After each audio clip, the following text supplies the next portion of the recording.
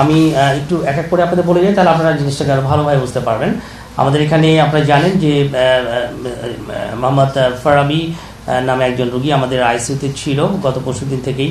গতকাল আমরা তাকে আমরা ওয়ার্ডে শিফট করার চিন্তা করেছিলাম। পরবর্তীতে যেহেতু মানে অনেক ক্রাউড ছিল, আমি এই জন্য একদিন আরও তাকে বলেছি স্টে করার জন্য।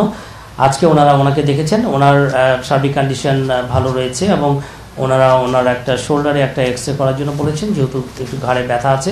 এর বাইরে ওনাকে কিছু মেডিসিন দেওয়া হয়েছে এবং ওনাকে আমরা ক্যাবিনে আজকে আমরা ট্রান্সফার করে ফেলবো।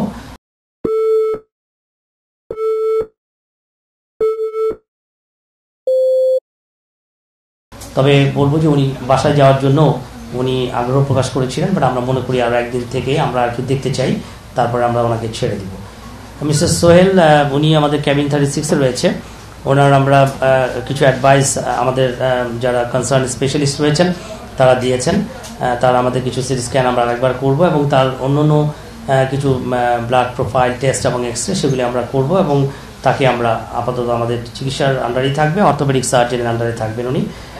এর বাইরে আছেন ফারুক, ওনারও আমরা সিটি স্ক্যান ব্রেইন করার জন্য অ্যাডভাইস করেছেন, আমরা আরেকবার করব এবং অলরেডি করা হয়েছে আরেকটা ওনার কানে একটু ছিল, ওখানে কিছু সমস্যা আছে, সেই জন্য ওনাকেও আমরা দু একদিন রাখবো। প্রফেসর ফাত্তা রুমি উনি চাচ্ছেন আরও 2 একদিন রেখে আমরা তারপর ওনাকে আমরা আর একটু বেটার হলে আমরা ডিসচার্জ করব। এর বাইরে আমিনুল ইসলাম রয়েছেন, ওনার যেই সমস্যাগুলো ছিল সেগুলোর মধ্যে আমরা ওনাকে আরও কিছু টেস্ট ওনারা অ্যাডভাইস করেছেন, সেই টেস্টগুলো আমরা করছি এবং ওনাকে আমাদের নিউরো সার্জারির তত্ত্বাবধানে আছেন বিভাগীয় প্রধান, ইউনিট প্রধান এখানে আছেন, যিনি ট্রিটমেন্ট করছেন। উনি ওনার পরবর্তী যা করার উনি করবেন, আমরা ওনাকে আরও 2 একদিন আমাদের রাখতে হবে। এরপরে আছে নুরুল হক, আমাদের নুরু, ওনার সার্বিক যে অবস্থা উনি ভালো আছেন এবং ওনার 2-4টা জায়গায় কিছু প্রবলেম যেগুলো এক্সরে করার জন্য অ্যাডভাইস করেছেন শোল্ডারে এবং লেফট হ্যান্ডে। ওনার একটা কিছুদিন আগের একটা ইনজুরি আছে, তো যেহেতু ব্যথা আছে সেই জন্য সেটা আমরা একটা এক্সরে করবো। আর এর বাইরে ওনার আরও কিছু ইনভেস্টিগেশনের জন্য বলা হয়েছে, আল্ট্রাসাউন্ডের করা হবে অ্যাবডোমেনে, আর কিছু ট্রিটমেন্টও অ্যাড করা হয়েছে। আর এখানে আমরা একটু বলে রাখি, এর বাইরে সবার জন্য যে বেসলাইন যে সমস্ত ইনভেস্টিগেশন আছে, ইউরিন বা আমাদের অন্যান্য যে ব্লাডের টেস্ট, সেগুলো আমরা করার জন্য অ্যাডভাইস করেছে, আমরা সেই অনুযায়ী তাদের আমরা এই সার্বিক চিকিৎসা দেওয়া হবে।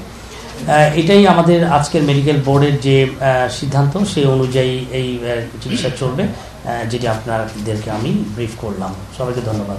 স্পেশালিস্টরা রয়েছেন, 2 একদিন লাগলে কালকে অবশ্য আমাদের বন্ধ হলিডে আছে, মানে আমাদের চিকিৎসকরা তো কন্টিনিউয়াসলি কাজ করছেন, সেটি আর ডিসচার্জ করি না আর কি। তো আজকে তো আমরা ডিসচার্জ দিচ্ছি না কাউকে, আমরা এই টেস্টগুলো সব হয়ে গেলে ওনাদের মতো করে দেখে ফেলবেন এবং পরবর্তীতে যদি ওনারা মনে করেন যে ডিসচার্জ করার মতো, ওনারা সিদ্ধান্তটা দিবেন। বাট এই মুহূর্তে আমার এই বেসলাইন অন্যান্য ইনভেস্টিগেশনগুলো সম্পন্ন হওয়ার পর কনসার্ন যে স্পেশালিস্ট আছেন ওনাদের চিকিৎসা দেয়া এবং অ্যাডভাইস অনুযায়ী আমরা পরবর্তীতে তাদের ব্যবস্থা নেব। সামারি যেটি হচ্ছে যে আমাদের 28 জন আমরা রিপোর্ট করেছিল, তারা অনেকেই শুরুতেই কিছু ফার্স্ট এড নিয়ে চলে গেছে, আমরা কিছু অবজারভেশন রেখেছিলাম, পরে রাতের মধ্যে ম্যাক্সিমামই চলে যায় এবং আমরা যে 5 জনকে আমরা রেখেছি সেই 5 জনের কিছু সমস্যা ছিল যেগুলো আমরা মনে করেছি তাদের ভর্তি রেখে রাখা প্রয়োজন।